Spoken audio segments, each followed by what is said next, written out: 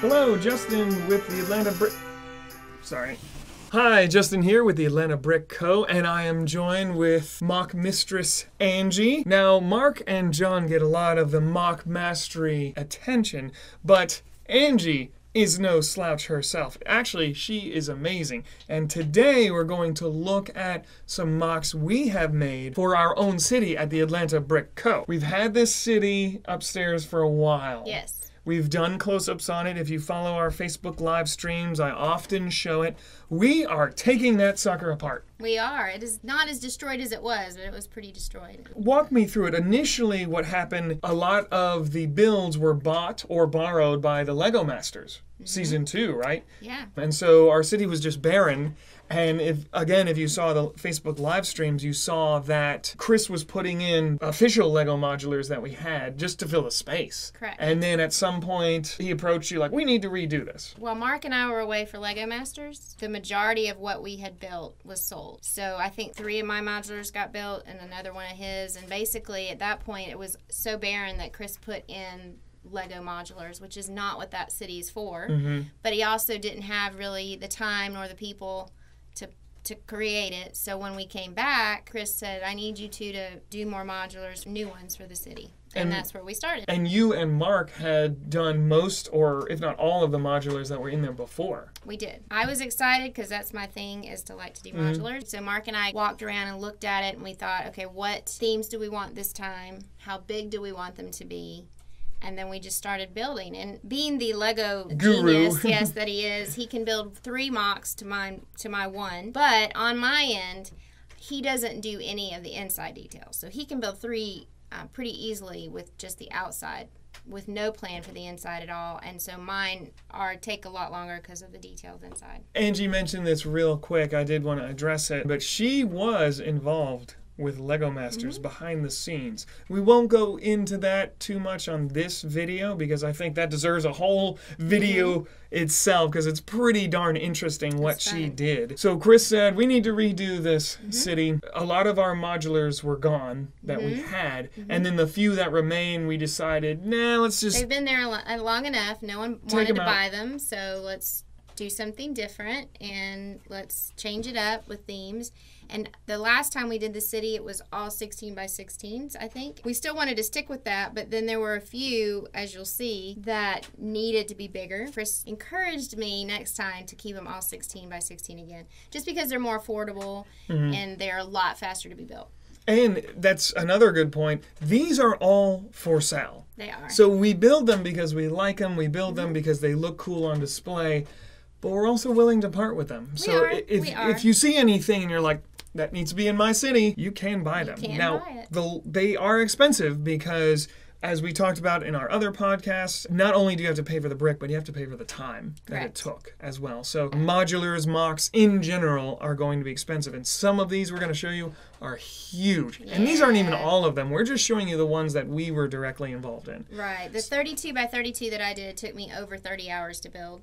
And again, when you see it, it's lots and lots of detail, so it's not just saying that to inflate the price. It truly took me a good 30 or more hours to do it. So love is in the details. Yes, yes.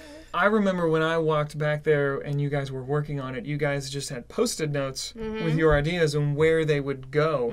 Can you tell us how you guys came up with those ideas? For me, it's just trying to think what would look really cool in someone's city. We thought, okay, the Jurassic Park that he did was super popular the last time, so we reintroduced that, but it's totally revamped in a different way. It's bigger too, right? Than the old one. It actually has the dinosaur coming out and in and out and in, so the mechanics of it, a lot more of these this time move and are more lit up, and we're trying to figure out how to incorporate sound into a few of them as well. The one that John did, which is an Ninjago theme, we're trying to come up with a way that when you push the button, there'll be some sort of a I don't know, some kind of a...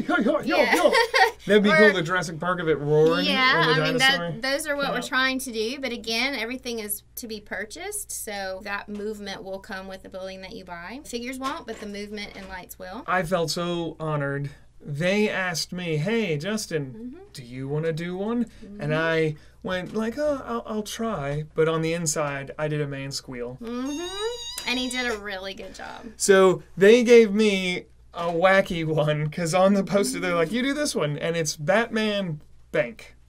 So I had to make a bank that was owned by Batman, or that was run by Batman, or themed Probably both. by Batman. Yeah, Funded by Batman. Funded probably. at least. So it was up to me. Angie and Mark held my hand through a lot of it, but they let me build one, so I have my own in the modular. Well. It was his very first one, and he did really well. So more than likely, he will be called back the next time we need to do the city a third time. Man squeal. Yeah. So the ones we're going to look at today is this gorgeous Wizard of Oz. It's going to be a travel agency. And beside it, I'm still working on this, will be Dorothy's shoe shop, but it will be in all black and white and grays, kind of like an homage to the film itself. To next contrast to all the bright color. Yeah, I love it. The only color on this will be Dorothy's ruby slipper, probably at the top somewhere, but it'll be her shoe shop. So that's also what we do, is we don't just come up with a theme, we come up with what it actually does. That kind of is a wink to it. So obviously the travel agency for Oz, you know, that's because of his balloon and traveling and all in this film. That's what I love about these so much, and the awesome ideas you guys come up with is it's not just a coffee shop, it's a Jurassic World themed coffee shop. And here we have Angie's gorgeous Wizard of Oz inspired travel agency. Now, does this come with the figures? It does not. However, they can be purchased. Some people probably already had these figures because they were so popular with CMF. They probably would already have them. On the glorious sides, look at that. Unlike the other ones I've built, this one is not open in the back where you can see everything inside without having to lift it up. We tried to do it as like a true modular would be. They are completely decorated inside. And we will go inside. We will. To see. So just kind of walk us through the outside. What, I guess, inspired you? What were you going for? I mean, I think it's kind of obvious. You did such a nice job. When you guys helped me come up with the idea of a travel agency, that immediately got my imagination sparked into this direction of the hot air balloon on top. You know, that this is how you can get where you're going, and when we open it up, you'll see inside more. But I wanted the front to be really like the Emerald City entrance, or the doorway in which Dorothy and her friends went through.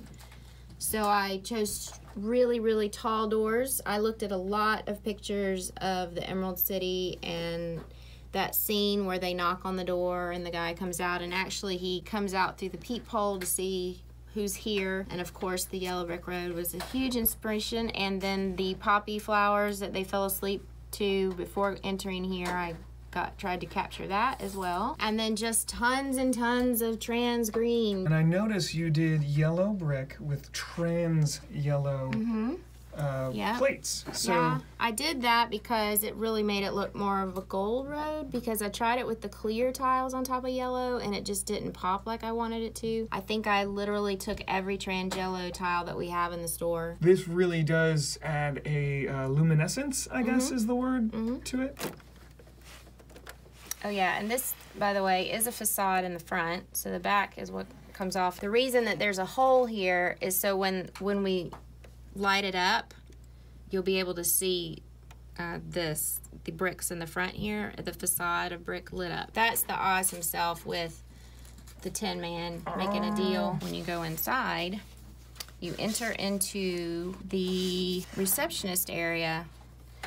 And if you want to see the Oz to go on a trip, you have to go up the tornado twirled staircase. The little butterfly girl from CMF, I think series 17, as the receptionist. Just thought that was a little different idea. Someone left their ticket on the chair ready to go up. That probably was Tin Man. Inside the Oz's area is the inside of Oz's office, and he has a huge green throne with flames on either side, just like the movie. He's got an area for pamphlets on the right there. He is the travel agent. And then his desk area, which features the courage badge, the heart, and the certificate of achievement for scarecrows. I made my own Oz because there was none that Lego made. He looks a little grumpy. The torso, I think, is from Ninjago.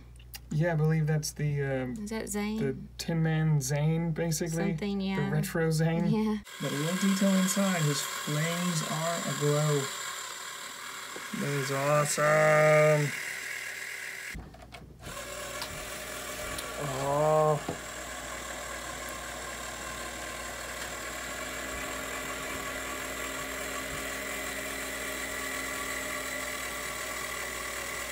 Cannot take the credit for the mechanism which moves the Scarecrow balloon. I am still learning how to do that, but our resident Lego genius, Mark Erickson, helped me do that. And then the next building is different in the sense that It is a monster. it's a monster, it's huge, but it's also something that Chris told you very specifically make this. Yes, he wanted Baker Street. The only way I could really truly do it justice, I felt, was to make it a 32. In real life, Chris visited the Sherlock Holmes Museum when he was in college or high school, and so he had such fond memories. He said, Angie, could you please make that? He did. And so I made it a 32 because it just needed to be this big. In the future, we will not be doing them this big because two things. One, the cost of it is higher than the 16s, but two, it just takes over the city. Yeah. It feels huge next to some of them. This is amazing, the way it comes apart and the way she's detailed all the walls. On the outside, she was forced to make it look like the real picture, but on the inside, she could do whatever she wanted. So My imagination. It was awesome. It's awesome. All right, so here is our Sherlock Holmes building. Tell me about that process, how that's like versus just making up your own thing. Do you like it better? Do you like it worse? I actually like it sometimes better if I have something just to look at. It helps me not have to be quite so creative, so to speak, to figure out how to everything fits together. And well, let me say on the outside. The inside was all kind of my imagination. And because I had to make the outside look a certain way, that did kind of mess me up in how the back was built. Chris had asked me a while back to create this for the city, and I think he only wanted it to be a 16 plate wide. But once I started really looking at the building itself and pictures of it, I told him, I said, honestly, there's no way to really do it justice unless I do a full 32. Because normally we don't like to put 32s in our city. It's just way too small to hold a 32. He let me do it, and so this is what came out of it. If you ever look at pictures, hopefully it will be almost an exact replica of the front of it, the actual Baker Street in England, and it's a museum / gift shop for Sherlock Holmes fans. For me, the right side is the Sherlock Holmes museum / gift shop, and then the left door, which I did not know in real life where that went, so my imagination was this is actually Sherlock Holmes' apartment, and this is the entrance to his apartment. Are those little tulip things, are those actually Lego or is that Fago? I think it's Fago, but I liked them. So. They look good. They're really cool. Lego should make those. The difficult part about this was because it's going in our city, it's kind of a mishmash in the back. We had to leave it open at the bottom to allow for the light, what are they called, adapters? I don't know. Light bricks or whatever. We had to allow room for them to be able to fit into all these different holes to hide them in the city. This is currently not outfitted with any Correct. light. Because of that request, it kind of changed everything and how I built the whole inside, which made it a lot more difficult. So really it doesn't look matchy-matchy too much on the sides because all that's going to be covered up. So if someone were to purchase this for their city, they would just have to make sure that they had stuff on either side. I love the little pigeon house. Oh, yeah. And you made your own little birdies. Yeah, I originally thought about what would have been up at the roof.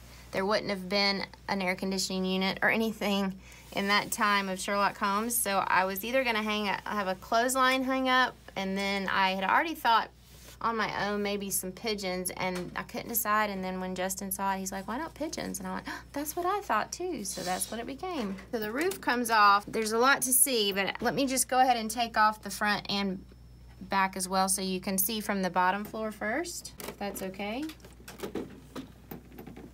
That is a great idea. I love how it sections, because that's the problem with a lot of these modulars is that you can't see all the details. You can't get into it. You've actually solved that problem. Now one side of the building is this beautifully detailed little vignette. Thanks. Yeah, the only thing I don't care for, and I know Lego would poo-poo, is the fact that there's just a door that looks like you are going to kill someone, which I guess could be kind of like an ironic thing for a Sherlock Holmes mystery, but meant to go into the apartment, which you'll see. This right side, though, is where it starts, which is the museum / gift shop for the Sherlock Holmes adventure. So this bottom floor would be more like the museum of him sitting in his chair in front of a fire, just thinking about his next adventure or whatever, or smoking his pipe or whatever it is that he did, which his pipe is on the mantle. And then the top floor, walking up, is the actual gift shop. You can buy all kinds of different maps, potions, I suppose. I don't know. I don't know that he sold potions, but I don't know what they sell there. I've never been. Chris asked you to do this because he had been here, and this was a fond memory for him? I think he was in college, and he did an internship in England, and while he was there, he visited this place, if I'm not mistaken. And he does like detective work. He does. He's kind of a sleuth himself. Yes, he does. Yeah. What's over here? So then, then you walk in here, and it's Sherlock Holmes, the entrance to his apartment. There are framed pieces of art all in the hall area of where he is. If you want to see how I did one of the framed art, you can look here in the gift shop. A lot of them are just framed like that with the tile in the middle. So I tried to find parts and pieces from different sets, tile-wise, that I felt like he would enjoy. A little area when he gets home he might want to drink before he heads upstairs to his actual apartment. This is the front half. This would go right here in this front, just like that. This is actually what this door is actually leading into this part of the build. And it's super hard to see because it's so narrow. But when he walks in the door here, there's a hat rack here for him and his friends, whatever. Dr. Watson. Of course, of course, of course. Another piece of framed art on the wall, but you can't see it. Of course, they're very tall ceilings, so there will be spiders in the ceiling. And then I imagined that as Sherlock Holmes takes his adventures throughout the world, he keeps pieces and parts and artifacts of places that he's been. So he keeps those stored on the top shelves all around his whole apartment. And then you see in here he's got a chair by the fireplace, and he's got a teapot there, candle on the fireplace. And for anyone that's a huge Sherlock fan and or more detailed, and you're thinking, but wait, outside the front of the building appear to be electric lights, and yet inside in his apartment and his bedroom there are candles. Well, that's because this is more back into his time frame where he lives, but the museum is present day. There's a grandfather clock on the wall over here as you go up the stairs. And then this back wall faces actually goes this room. Mm-hmm. Okay, so we have some wanted posters. Yeah, I figured that Sherlock would want to keep up with every single person in Lego that is wanted for something. So how it would look is this is the back side of the building, and it attaches like this so that he's in his bedroom. And this, so he came up the stairs and into his bedroom. It doesn't drop off. It actually goes like this. So it matches up like that. That must have been a complex It was geometry to figure out. It was. That's why I said building it to look good on the outside and plus having to allow for lights in the back that's what made this build harder. He's obsessed with all the newspaper articles, wanted posters. There's even a typewriter there in the right here. That's a typewriter. And I even found the tile that looks like paper, and it says to Dr. Strange, because Dr. Strange could easily have gone into the world of Sherlock Holmes and they were friends. And then this side of his bedroom is where he works and where he does all of his laboratory things and etc. And again, he's keeping up with all the things that he travels with, all his books, etc. His bed is pretty small because he hardly ever sleeps. He's always working on something, his projects. I love the old-fashioned telephone. Mm-hmm. You've got his violin. Mm-hmm. He's famous for his another pipe. Another pipe. He's always smoking pipe. Everywhere he goes. His magnifying glass. Can't have too many of those. And the typewriter build, such a small scale, but it definitely looks like a typewriter. That looks awesome. Thanks. And that one I can't take credit for. Somebody had it on YouTube, how to build one, and I was obsessed with using it in something I did, and this was perfect for it. The last one we're going to talk about is the Batman bank. So Angie helped me come up with the idea that we would do Harley Quinn's psychiatry office. And of course, that's Harley Quinn. And the top was all his idea.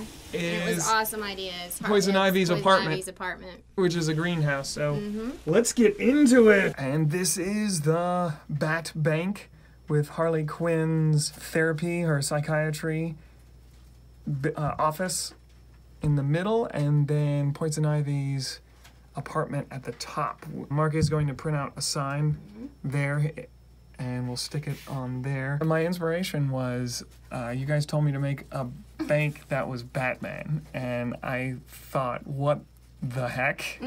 What an awesome mashup. And so I thought, okay, Gothic, go with the full Gotham City kind of look. And what's Gothic? Churches. Churches are Gothic. So we have these stained glass. You'll see those when we plug it in. Harley Quinn's area, and it's very obviously Harley Quinn. We designed this on paper. We wanted it to look like a Harlequin mannequin in her original uniform. Even the top represents the white little thing on her original uniform, villainous costume, and how those are the little bells or whatever. So that's why the top's white. There's not much to see around the sides. Oh, you do see Poison Ivy's influence coming through there. So there's not much to see around the sides because I was told that it's going to lay flat against another building. So you didn't, I used whatever we had. That's why it's kind of ugly on the sides. We have the back. I did not put internal stairs in it, so we built this after the fact. I think it looks great. And we also, remember you'd also said it was going to be like the secret entrance. Yes. Because nobody really knows that she has a psychiatry office. Exactly. If you won't even call it that. And then we have the greenhouse area to Poison Ivy's apartment. I built that big Venus flytrap. And I'm plugging it in. Oh, I love the way that turned out. This is so cool with the lighted stained glass. So pretty. And even with the one head, the light above us doesn't, if we had all the lights out, it would totally shine even more. Look at that. Isn't that awesome? The stained glass just looks so cool. And then, of course, we can see straight into Harley Quinn's therapy room, which we'll go in there in a minute. Poison Ivy is standing in there. She just is hard to hidden see. amongst the trees. It's so cool. And the plants and stuff. I just wanted it to be chaotic. It is. And she is. Yes. I love the way that turned out. So cool. It's beautiful. Angie, since this was my first modular, Angie did help me a lot on how to design these to come apart. And Mark, too. Mark had a lot of advice with this. This is the top. It's going to be hard to really get in there because the ceiling is so high. Angie did the floor for me. And then I asked her, just give me a lot of space to just do whatever. And so we got the bed in there with a little end table and actually a little TV spot. But other than that, it is all plants. Yep, this guy fell down. I just put the plants in first and then just put whatever space was left I covered with plants. Angie made the bed and the TV and her living space as well. So she's good at that. I love the way all the Venus flytraps, the man-eaters turned out. Very, very cool. And you can't tell, but it's a green tile down there, but it's surrounded by trans red plates because it's kind of, we don't know if it's blood or the lifeblood of all the plants. I don't know, it was an imaginative. Maybe that's what's left of her last house guest. Yeah, it could be. It's slight design flaw. The seam right there for the two sides, you do have to take this off or turn it that way. It's like a key to unlock it. Yeah. And then gonna have to be careful because of the wires. And this is Harley Quinn's psychiatry office. We have Bane, he's in a session right now. Dr. Quinzel. Again, Angie did the furniture and the floor. I thought that turned out awesome. Still very chaotic, but needed to be for her. Way glass here that nobody knows about really. So you can't see that. That's a mirrored sticker right there, and on the other side is the padded room. the padded room. It's a little dark, but I think we had a lot of fun. Like it should be. Angie figured that out. We decided, oh, there'd be a padded room. That's how you do that. There were some challenges and some geometric differences with that, how we had to make that happen. How did you do the, where it looks like he's in a straitjacket? That is a Minecraft villager. Hard to come by, but we did have one random torso in the back in our Minecraft graveyard. So we wanted the white one, but the white villager apparently is very rare and expensive. Very rare. And then the receptionist area right there. Who is our receptionist? That is just a Joker thug.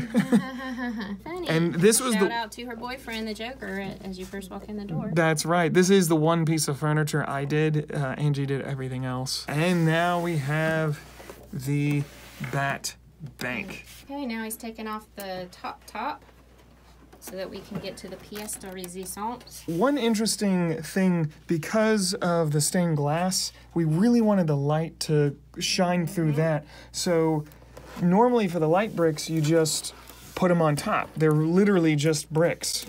But we decided to angle these so that you actually had the light not just shine straight down, but forward as well. And that really helps. Yeah, that really helps the stained glass to pop out. The roof is really tall on this, but I can move this around a little easier because there's no lights, wires we have to mess with. It was Angie's idea. I loved it. That make the safe, the vault, look like the Batcave. And so we have lots of browns and grays. It does open slightly, and just Batman's influence is all over this thing. While we're talking about the back, we'll just show all the weird things in the back. In his vault. Of course, since it's the Atlanta Brick Co., we have access to all sorts of crazy things. Like we took that off of Apocalypseburg set that we had. The Bat merch, all the money. Catwoman, I believe that's a Fago, but there's a Catwoman in there ready to pounce.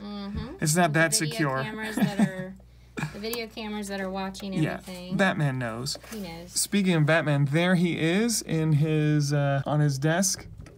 With his dad's picture hanging above him. That was an awesome detail that Angie found, because that is the from the original Batcave. The Mr. Wayne, yeah. Batgirl is right there, and we have DC superheroes in line to get their money. I wish we could show, because Supergirl is flying. Yeah. I wish you could see that detail, because that was hilarious. I put her red laser eyes face on, so she is getting really upset at the bank teller. That's why she seems taller, because she's actually upset flying. With the bank teller, because, you know, they're so honest. That's right. They messed up her deposit, I guess. You know, superheroing doesn't pay that well. She has to watch every penny. So Joker, and who else is That's Man-Bat and Catwoman. Catwoman are doing the telling, and they are locked in. They can't get out because, look, there's the jail cell door. So the joke is that Batman's rehabilitation program is that he makes them work at his bank, and they're constantly surrounded by the thing that they want the most. They actually made a prison uniform Joker and Catwoman from the Lego Batman movie, so it just worked out perfectly. And they can't get back there because there's a cell door. And a camera. So no tomfoolery there. Plus Batman's right there. He's watching them. And that was our MOCs. Of course, we have more. Mark has made, like you said, he made 3 at a time. He's working on one right now as we speak. We're going to get him in here and show off some of his MOCs that he's done for our city. John and Joe also made a large, the back half. What used to be Starcourt Mall. It's not done yet. It's still a work in progress, but it's looking good. And that'll be its own video too, I think. John also did a Temple of Air Jitsu on a 16x16. Yes. It's awesome to see that kind of microscale down a little bit. And it, of course, since every building is 2 things, it's Sensei Wu's tea shop from the show. Yes. Thank you so much, Angie. Absolutely. We look forward to more awesome MOCs. Don't forget, please subscribe. Leave us a comment. Are there any MOCs you're working on? Is there anything you want to see us do? We have the unique ability to have access to all these minifigures and all these parts. We do try to keep rare parts out of these. Yes. Again, it just drives up the cost. Mark and I are already planning for the next time we have to redo the city. We've already got 2 specific themes that we're gonna add. I'm gonna keep them a secret for now, but I'm already excited. I'm like, somebody buy one so we can rebuild it. So it's full now, right? So everything has been completed. Yes, everything outside for Mark's have been completed. I've got to get inside of them and work on that. But otherwise, the building themselves are complete. Don't forget to subscribe. Share this video if you like seeing MOCs, if you like seeing what we do around in the store. And we will see you guys very soon. Goodbye. Thank you.